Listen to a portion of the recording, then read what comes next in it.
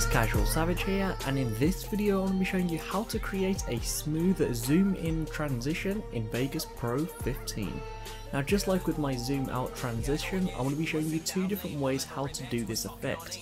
One which will be using the paid plugin, Sapphire Plugins, and another which will be showing you how to do it using the pan and crop, which is a built-in feature in Vegas Pro 15.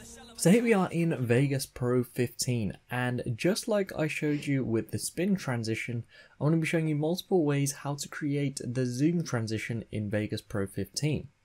Now for this, I'm going to be showing you one with a plugin, and the plugin is Sapphire Plugins, which is not free. And another way I'm going to be showing you is how to do it with built-in features with Vegas Pro.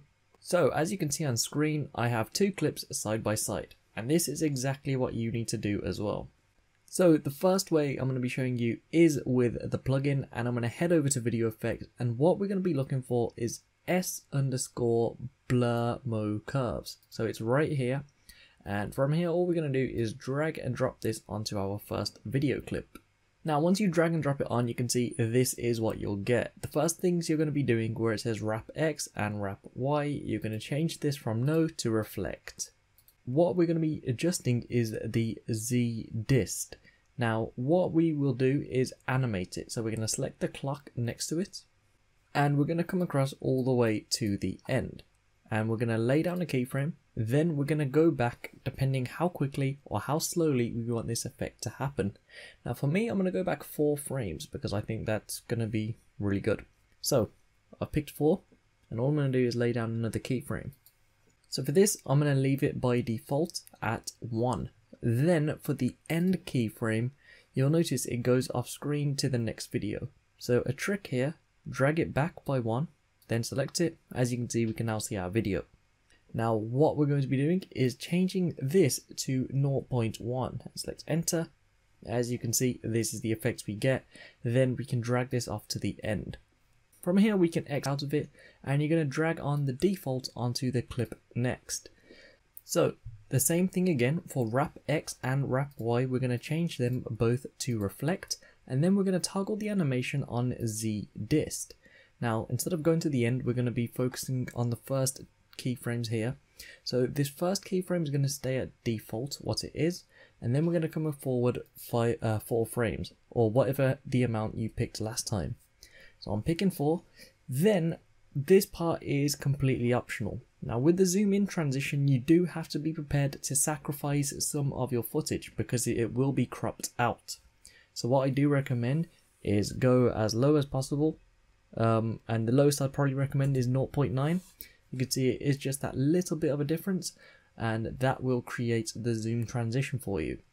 So from there, believe it or not, we are completed. So I can X out of this, and I'll play this through for you.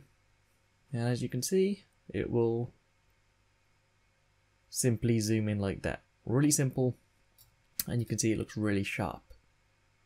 So now I'm going to be showing you how to do the zoom in transition without plugins. So what we're going to be doing is coming to the center, and all we're going to do is select the left clip and come back 4 or 5 frames. Now for this, I'm going to go back 5 frames. So that's going to bring me to 14. I'm going to press S on my keyboard. I'm then going to come back to the center, but select my right clip this time. And I'm going to come forward 5 frames and press S on my keyboard yet again. And then these 2 clips right here is where we'll be working with. So we're going to come to the pan and crop. And then what we're going to do, we're going to come across to the end frame. What you want to have is size about center, lock aspect ratio, and if you have enabled snapping checked, it's completely optional, I wouldn't have it.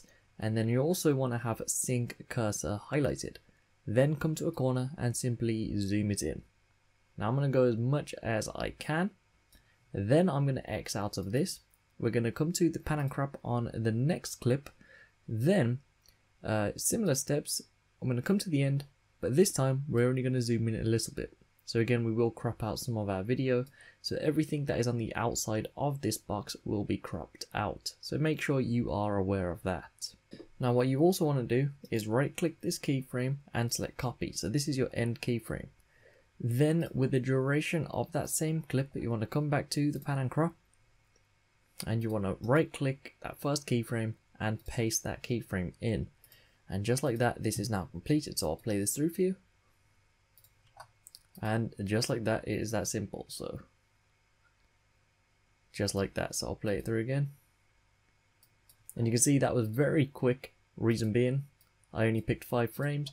And on this part right here, I zoomed in quite a lot. So you'll see if I change the amount I zoomed in, it'll make it look a bit slower. So playing it through again, you can see that's how it'll look. So that's how you can adjust it. Feel free to be super creative. I'm just showing you the way that I think is best, and that looks pretty nice. Now there's one more thing I'm going to show you how to make this look a little bit better, and this is using a plugin built in with Vegas. So again, heading over to video effects, this time we're going to be looking for something known as Radial Blur.